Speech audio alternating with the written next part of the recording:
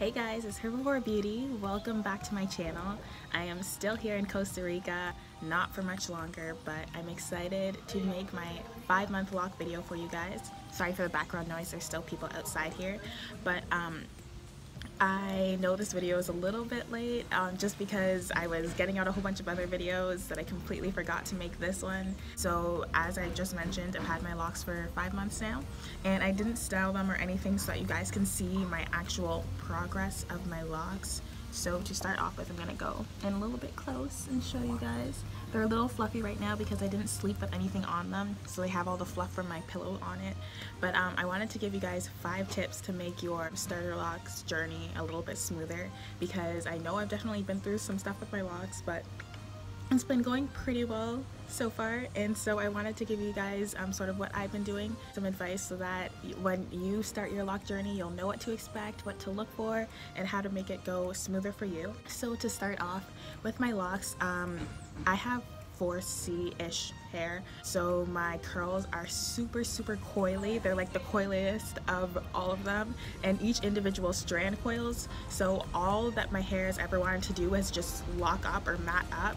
So back when I had my loose natural hair, all of my hair, like say I didn't wrap it up or like twist it at night, it would just start matting up on its own, and so it was basically free-forming on its own, and I could not stand that because I wanted my loose natural hair, not locks. And so when I finally started my locks, I noticed that my hair like almost immediately was just like matting up and locking up, and that's why like sometimes it looks like my hair is a whole lot more progressed than what it should be at 5 months. And my first tip for you is just to make sure that you are letting your hair be, let your hair do its natural thing. You're not always manipulating it, just putting your hands in your hair. I know I do that a lot, but it's really just, the lock journey is about like letting your hair like do its own thing basically, and that's super important if you guys do want to start your natural hair journey. And ways to know that you're not really ready for it is just if you always have to change your hairstyle, if you always have to do things to your hair that you know will kind of affect your lock journey. So you want to manipulate your hair as little as possible, but this one relates more to constant retwists. You don't need to retwist your hair super often. I know it's just different for me because I'm semi-free-forming, so I haven't really retwisted my hair since the beginning of my journey. But what I mean by this is just not constantly like retwisting your hair. If you see like it like a little bit fuzzy, you don't need to always retwist it, and just by doing that, you're gonna notice that your roots are a lot thicker, your hair just feels fuller, and even though it's not gonna be like as neat as it would be as soon as you got the fresh retwist, it doesn't mean that it's gonna look any worse, if that makes sense. There's still a way to make your hair look nice without constantly retwisting it. My second tip is to remember that your hair is still just your hair. It goes through the same sort of things as your loose natural hair did, and what I mean by that is when you start your lock journey, I know for the first like month or so you don't want to like wash it right away, just because some of you might have like looser texture hair, so it might not lock up as quickly, so you might need to use like the tights on your head or whatever that is. But honestly, I feel like when you wash your hair, when it gets uncomfortable, it's gonna make this journey so much easier for you, and you're gonna feel so much better, just because when I was a loose natural, my hair, I used to wash it every like 10 days-ish, and that's what worked best for me. Some people, for them, it worked best if they wash their hair once a month. Some people, if they wash their hair once a week. Everybody has like, everybody knows their hair. They know like how quickly their natural oils come out and help your hair succeed. With washing your hair, like still remember that you know exactly what your hair was like before this journey. You know how often you needed to wash it in order for it to stay healthy, clean, but also moisturized, and so that you can feel your natural oils just like hydrating your hair.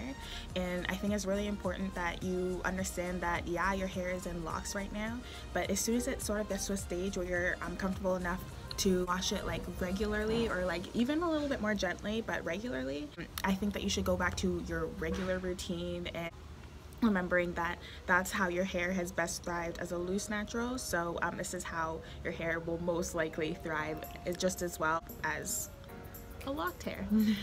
as your lock. Now, something you do want to do, especially if you're semi-free-forming like me, is to separate your locks regularly. So by separating your locks, I just mean like going in between, making sure each like individual lock has its own, I guess, basically part. And you just want to do that unless you want your other locks to mesh together. And I personally don't want that. Some people like that, so if you do, then go for it. But for me, my journey's been a lot like smoother, and my hair, I've been able to keep it neater just by separating it since I don't retwist. Next is try to make sure that you keep your products to a minimum. You don't want to overdo it with the products just because you're going to get a lot of buildup and it's going to be hard to get out, especially in between where you first started your locks. So like that little area there, but in between the new growth. And last but not least, my final tip for you guys is to not compare your lock journey to anybody else's. This is probably the most important tip because everybody's gonna look different at 5 months. Everybody's gonna look different in a year. Everybody has different hair textures, started their locks differently. And I know you try to look for people who have similar hair to you, who started your locks the same way or whatever. But that's really good for inspiration to see, oh wow, like this is how they could be, this is how I could style them, blah, blah, blah.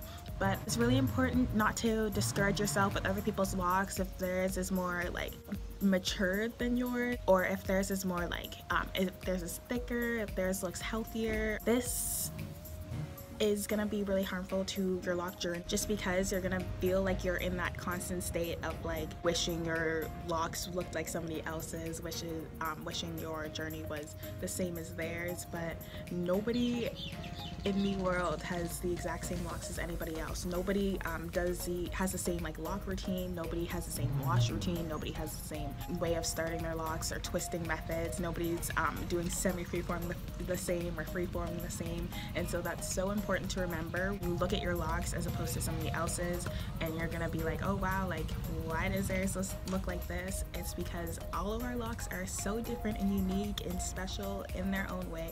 So don't compare your journey to anybody else's. And that is the final tip on making your lock journey go a whole lot smoother than where it might have gone if you're just diving right into this. Hope you guys enjoyed this video. If you did, make sure you check out my other lock update videos if you haven't already, and subscribe to my channel to check out me on social media. And I will see you guys in my next video. Bye.